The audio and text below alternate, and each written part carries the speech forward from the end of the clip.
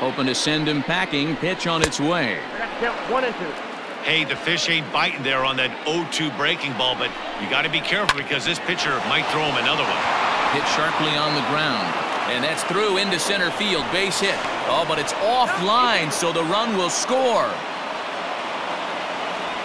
Boy, that has to feel good as a hitter, D-Roy. You get that base hit to give your team the lead. You have to feel good when you get down to first base. Yeah, it's just a nice approach. You see him turn to his boys right there and get fired up with the dugout. 100%. Not trying to do too much. Able to quiet the moment down, center himself, and come through in a big spot. Boy, and that's a great play there at short. He's forced to go to the backhand and then pivot on that right leg to throw against the momentum of his body. These guys make it look easy. That's one you could definitely launch into right field if you're not under control.